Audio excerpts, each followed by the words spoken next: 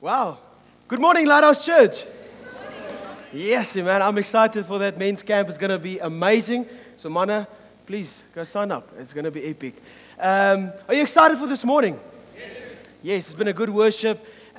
Gustav, you led so well. It was really amazing. And I know that God has something really good in store for us, right? He's really doing something in our hearts. And I'm excited for what God is going to do. Amen. My name is Tomas. And myself and my wife, Michaela, we have the privilege to lead alongside amazing leaders, Element Youth, that happens every Friday night. It is the best place to be on a Friday if you're a teenager. And it's an honor to preach this morning. It really is. I want to thank the eldership team for giving me this privilege to preach. And we've had a good series. We're getting into Gear 2024. And Heinz preached a great message last week. And God's really stirring up Lighthouse Church and really moving us forward. Can you agree with that? And this morning, I trust that you'll walk out with a fresh revelation of who God is and a fresh understanding of what He's called you for. And Mark Bailey is a mentor of mine and a friend. A few years ago, he taught me this quote.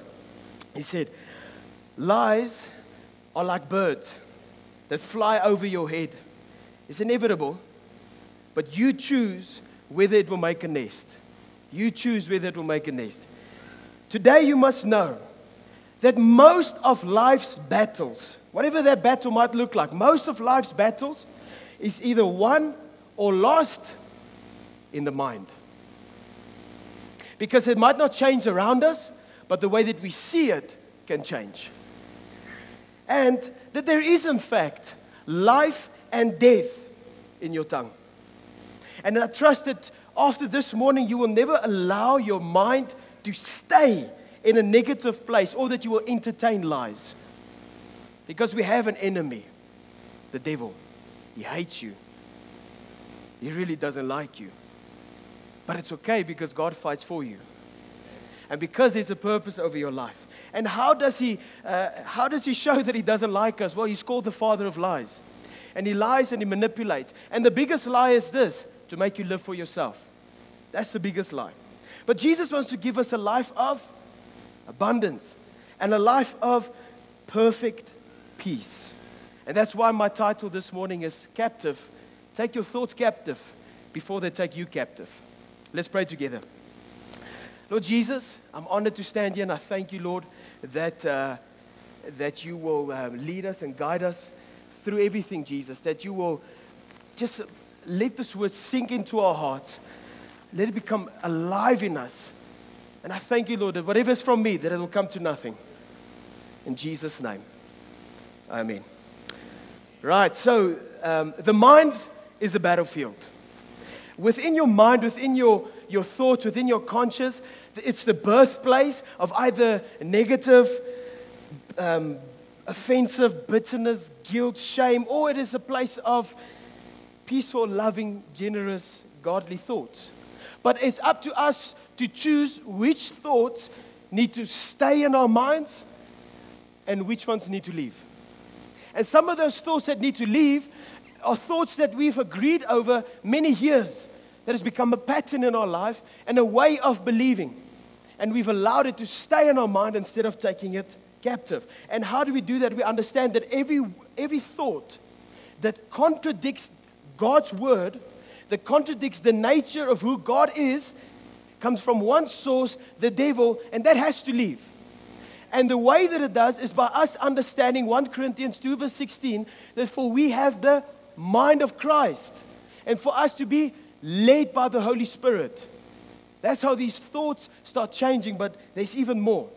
And then God wants to keep us in a place of perfect peace.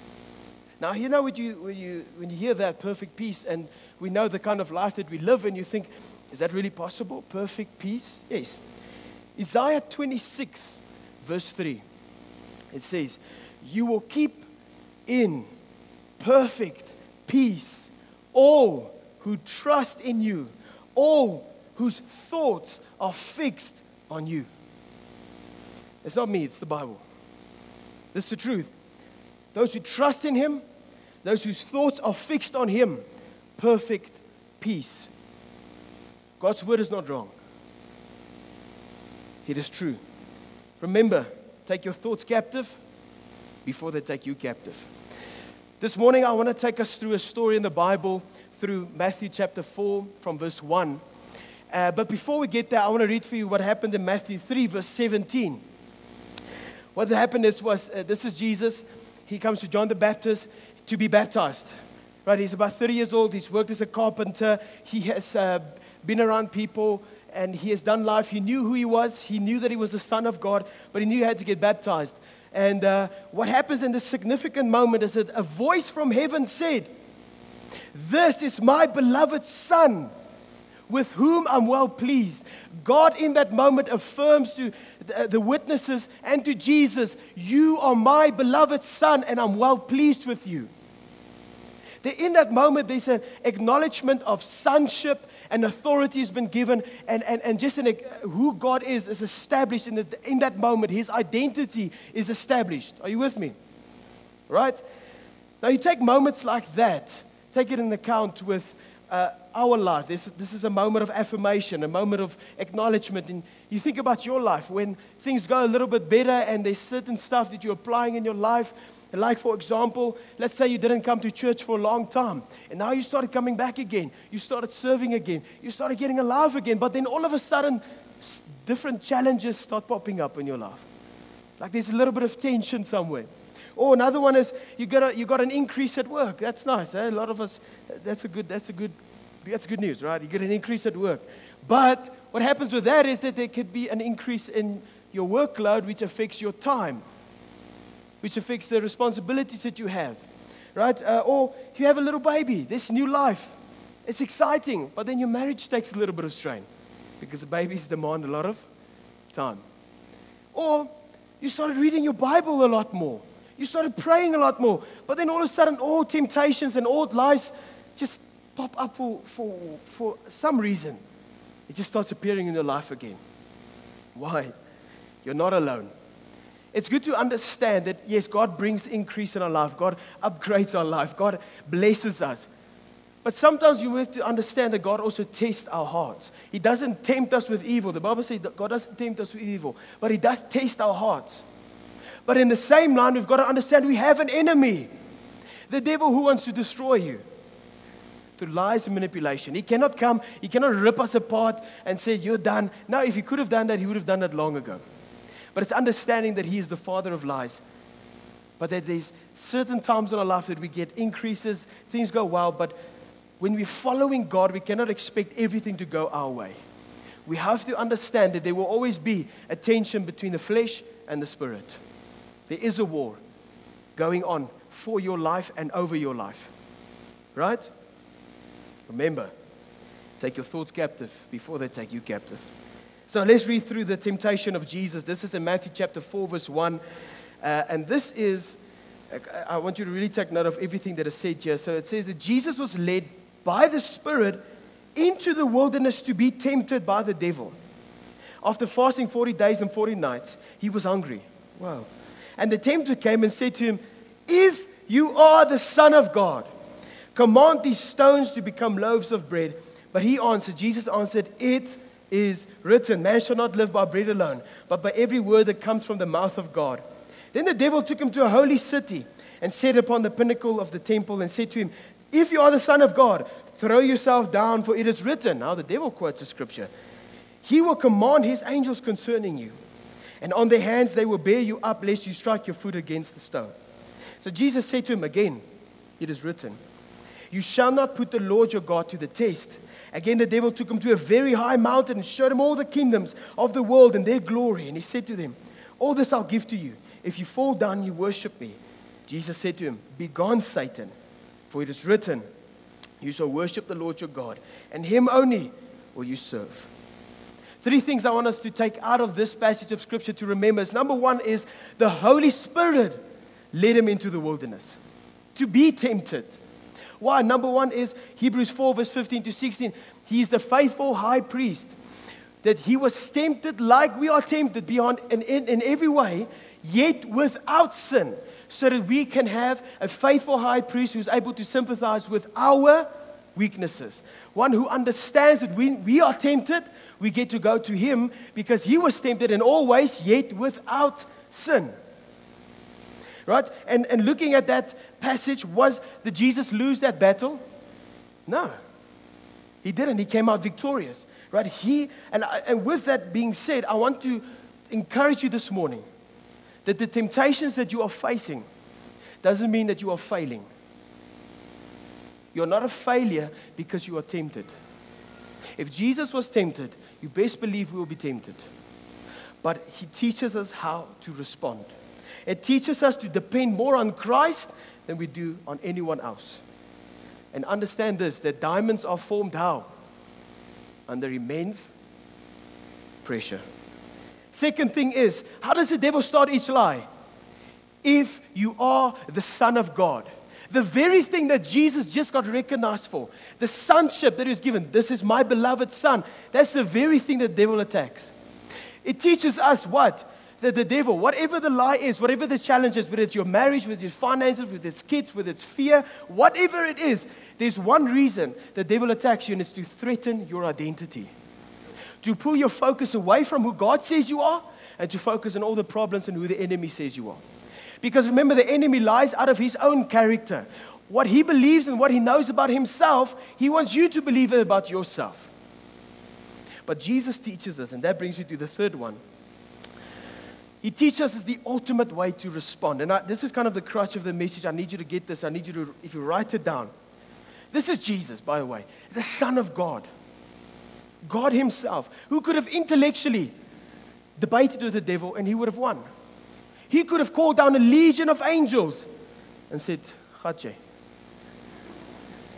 But He chose to teach us, how do we respond to lies? It is written. He kept going back to Scripture. He didn't suppress the lie. He didn't ignore the lie. He replaced the lie with truth. Teaches us, hey, if lies come, it is written. When things try to take you captive, you take it captive with God's word before it takes you captive. Where does that come from? 2 Corinthians 10 verse 5. It says, we demolish arguments. Friends, demolish, not tolerate lies. Not tolerate sin. We don't tolerate these things, we demolish it. And sometimes we've tolerated too much of speaking death over ourselves, tolerated small little thoughts that come into our mind, and we act like it's nothing. We demolish arguments and every pretension that sets itself up against the knowledge of God. Every lie has one purpose: to take your trust away from God. Right?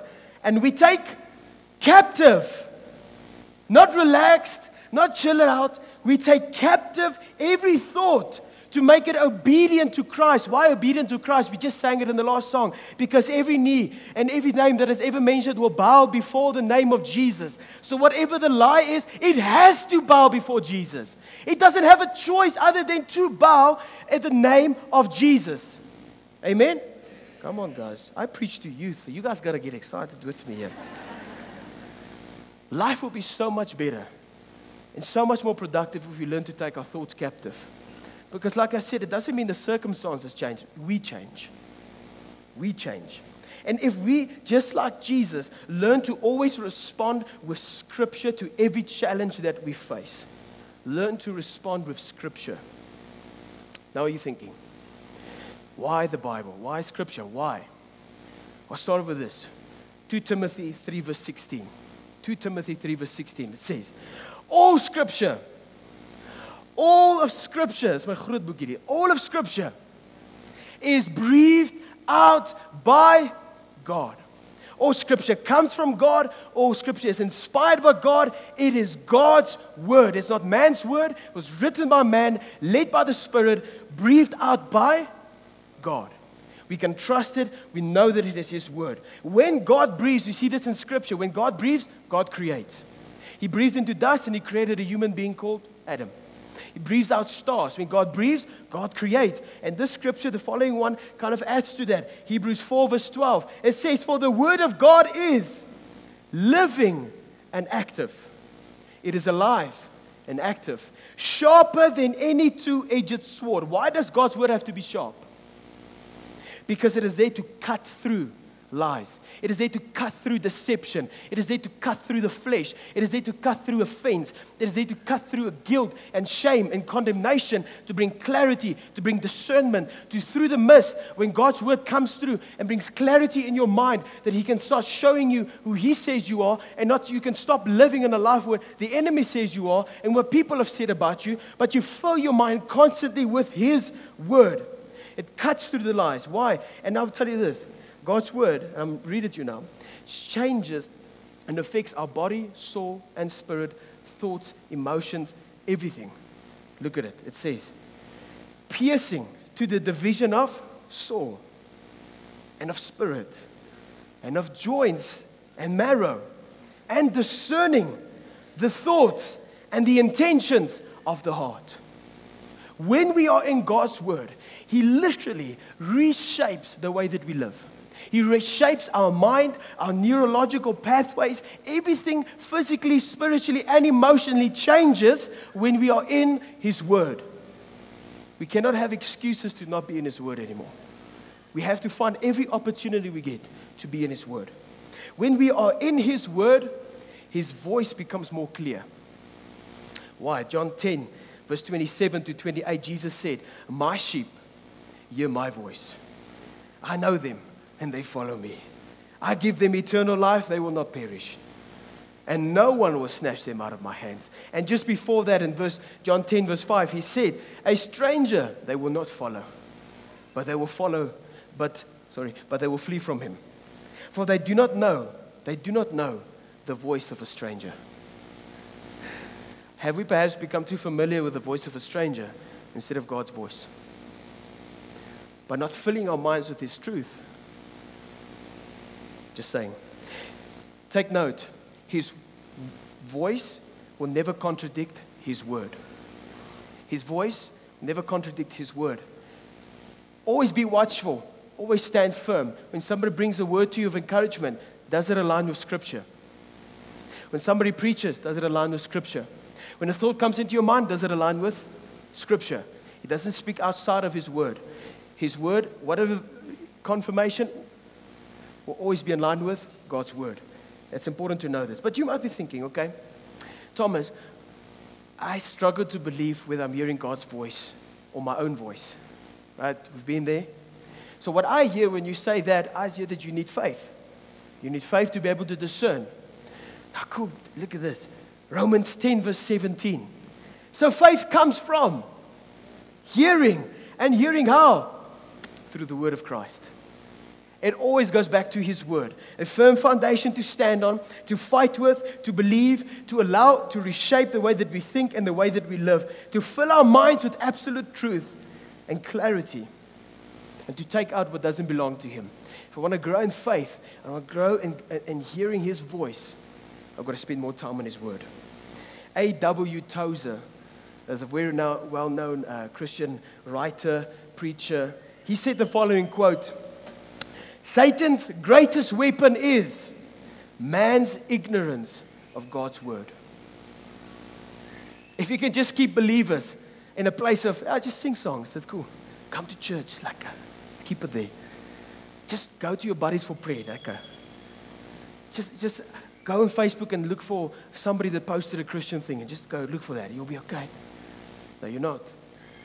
You need to fill your mind constantly with His truth. We've got to be in the Scripture. We've got to study the Scriptures. We've got to let the Scripture study us. Why? Because your thoughts will either be taking you towards your calling or towards destruction. But here's good news. Are you ready for this? You've got a new teacher. If you've given your life to Jesus, you've got a new teacher in life. He's called the Holy Spirit. And John 14:26, it says, He's the Spirit of truth who will lead us into all truth. He will teach us everything. He will remind us. He is the helper. He's the comforter. And the Holy Spirit, the Spirit will teach us to fight the way that Jesus fought. How? Through helping us to discern what is from God and what is not from God. Why? Because, I mentioned it before, the devil used Scripture against Jesus. He knows Scripture. But if you know the Bible, you would know that the devil used it out of context. He might know it, but he doesn't know it in context. So this is why it's important for us to know Scripture within context. to believe it for what it is and what God has originally intended it for it to be. No scripture. Is it not true that sometimes we look in the mirror and we realize that we've become our own worst enemy? And what we face is because of years of grief, because of years of bitterness and offense and blame shifting and not dealing with lies, we've become our own worst enemy. And we've allowed certain lies to dominate in our minds.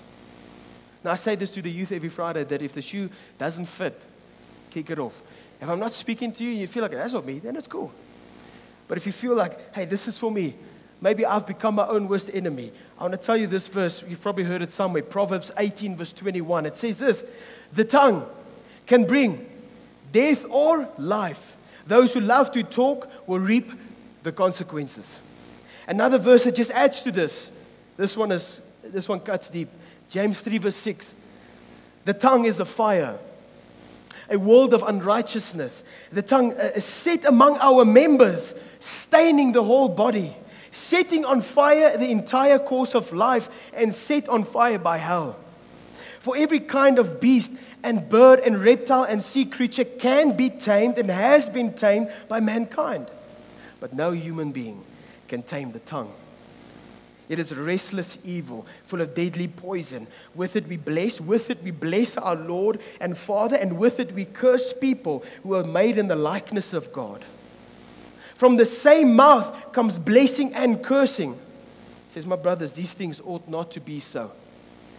The problem is this tongue of ours, which we so freely use to speak death over people, sets on fire very important things in our life, like our minds, like our friendships, our families, our kids, our grandchildren, our finances, our health, our businesses, because we've been trained all our life to speak death instead of life. We have compromised just a little bit to say that it's okay, it's just a joke, I don't really mean it. But actually we're speaking death over people. And we have to teach ourselves, we've got to learn to keep our mouth shut and fill our minds with His Word, so that what we speak is full of peace and joy and only edifies and only builds people up. This is for all of us. We don't stand here from a place of perfection. All of us need to grow in this thing. Do we speak fire? Do we burn our families and our minds and our finances by the way that we speak?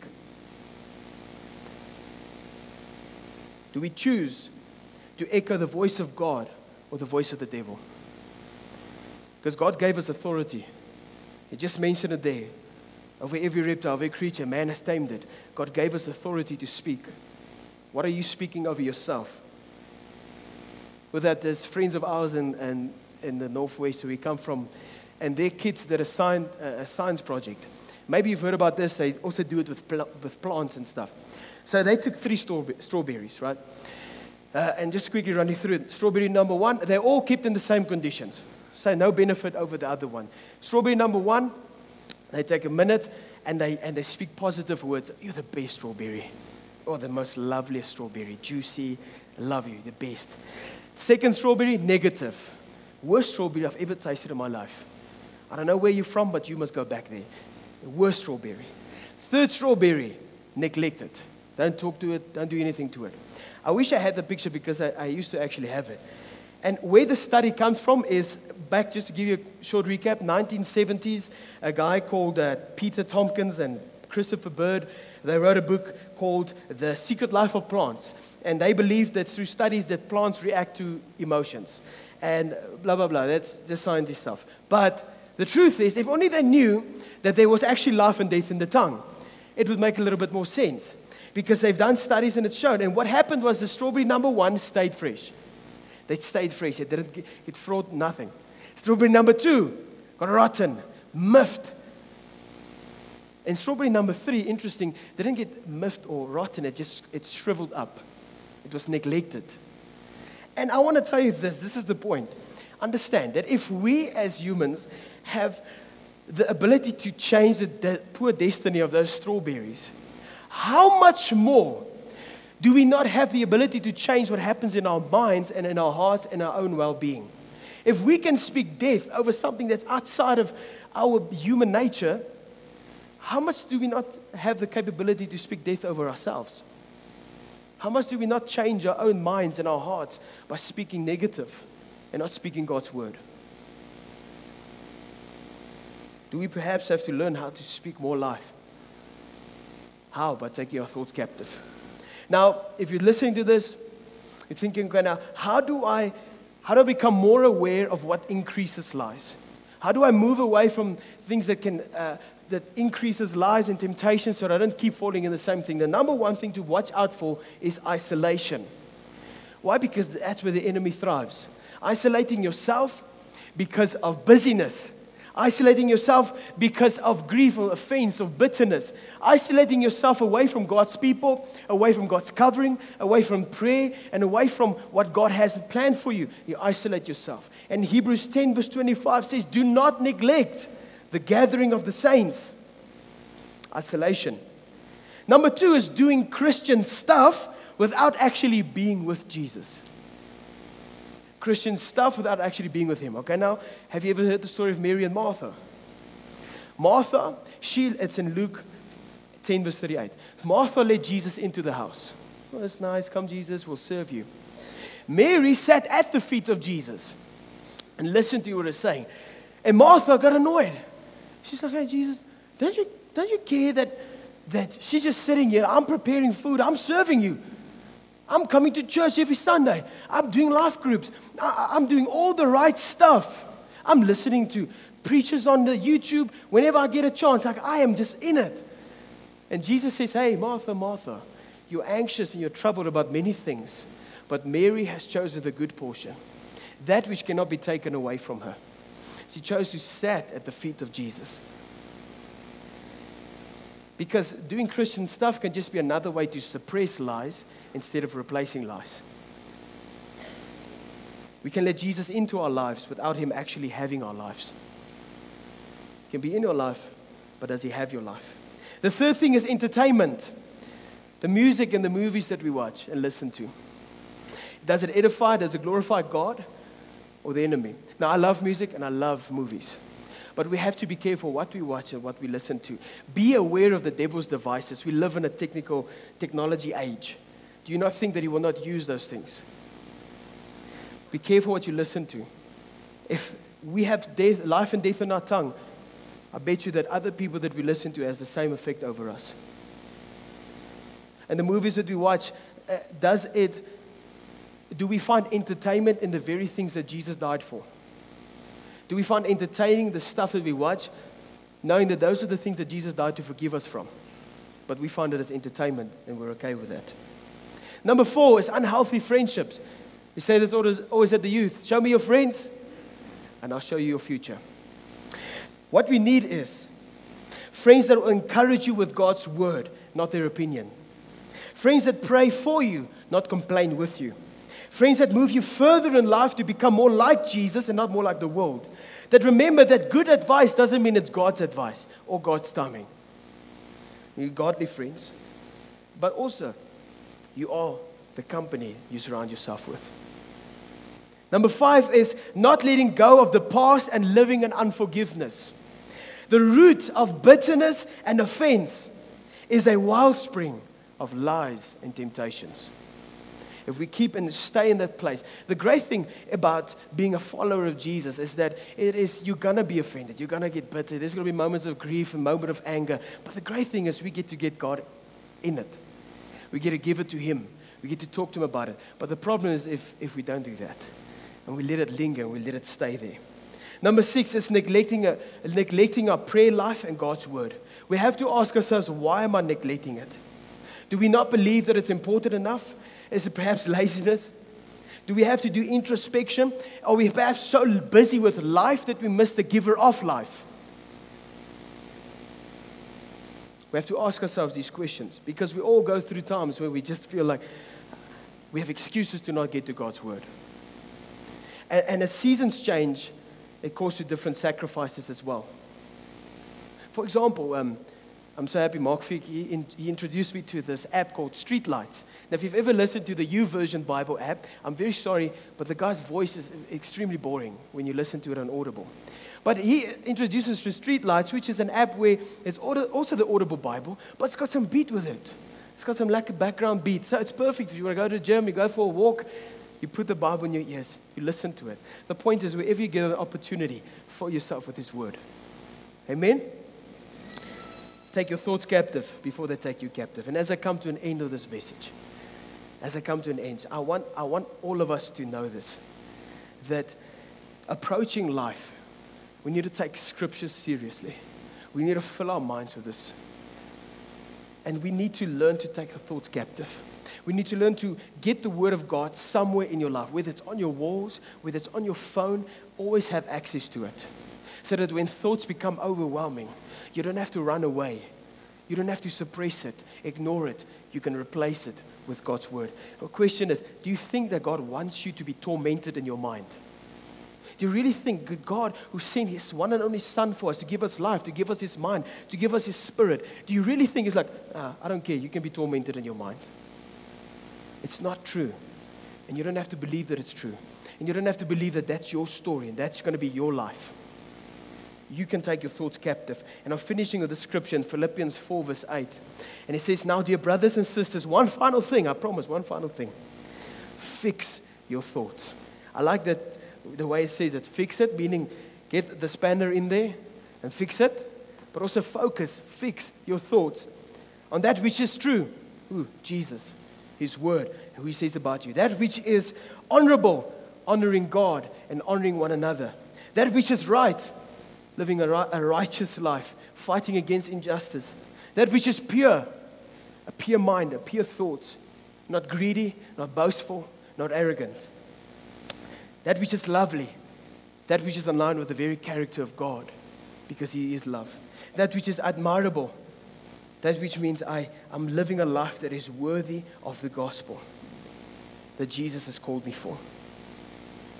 And when I was preparing this message, I asked God, highlight for me some thoughts, some lies that people are facing here this very morning. And may you do something in their minds. May you do something in their hearts. And these are the lies that I felt God dropped in my heart, but it is not excluding yours. It is just added. Because the fact is that He's God, He knows and He sees it. But I believe that there's people this morning, you believe that you're not a good enough mom. You've believed that lie too long. That you've believed that you will just turn out like your dad. That you've believed that your kids are not going to make it. Lies of that your business will fail. Lies of you've messed up too much. Lies of just end your life. Lies of the temptation is too much to carry for you. That God has left you and that He's disappointed with you. Lies of my life is too busy. Or this addiction is too much for me to handle. And this morning I believe that you will encounter the Prince of Peace. I didn't know that they were going to sing the song Tremble.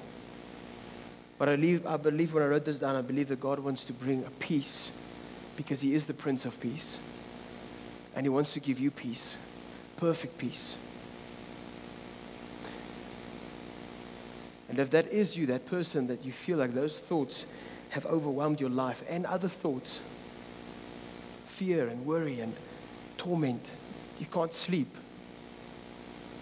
I want to ask you, can we all stand together? Can we all stand together? I want to pray over you.